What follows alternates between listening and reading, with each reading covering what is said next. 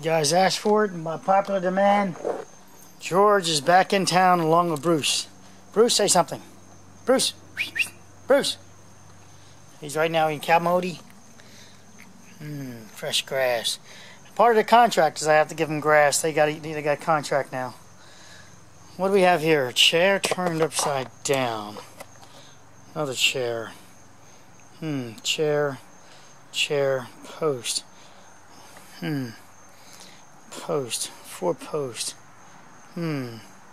Carolina and baby. This one goes out to you. What happens if I switch this over? Make a little noise, scare George a little bit. Still 4 posts. Huh. Each one's got a little zone. Oh, that's a tributary area right here. Tributary area between them. George? Oh, George? Investigating. George, need your help. Oh, he's got something interesting. George, need your help. Up.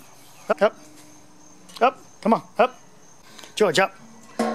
Contract. Stick to the contract now. You know, I didn't give you grass yet, but that's not the way it works. Come on, George. Your contract says you had to perform first because you've been known not to perform after you get your grass.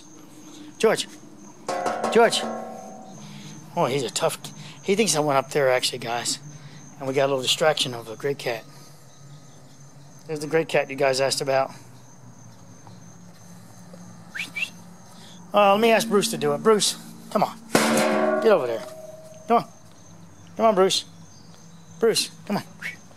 Bruce, come on. Oh my gosh.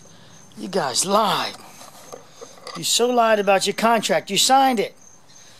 You signed the contract. Okay. Carolina and baby. So, what happens if we lose? This all ties into. I remember I said in your comment to you, keep this in mind about tributary areas. They're actually can define your cracks in your pavement. You know what? This is not going well. You two are just beastly. So it can define your cracks in your pavement here. In other words, if I were to see a fracture across this pavement here and down, well then it could take the load here. But over there was what? An overhang. So that means it must have had a little bit of tributary area between there. That when the car loaded, let's call it a car loaded there, this area, when the car is point loaded here, couldn't transfer over to here. So between, let's say, the two of them, that's one that stayed and the one that went away, this one flexing away, a crack was created. So you can use that tributary, and not just with this this structure, but with a lot of other things, cracks-wise, evaluating on the ground. You're going to throw up. You're going to eat so much. Let's see. George, up. Georgie. So, up. George, up. About time. So he's in the tributary area now. Now he's off the one critical area. Now he's got his hiney on the tributary. Good boy. You took long enough. Okay. Go do what you want to do now. Go eat your grass. Contract's over. You've honored your contract.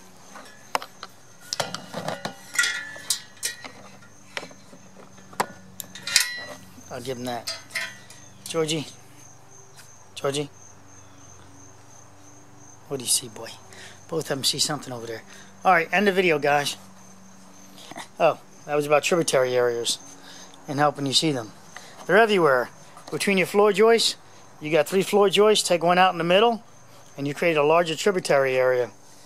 The area between there is a tributary area. You can think of the nails that hold the deck down, as your floor joist down, your deck, as part of your fasteners to the heads. In this case, this is welded. Okay.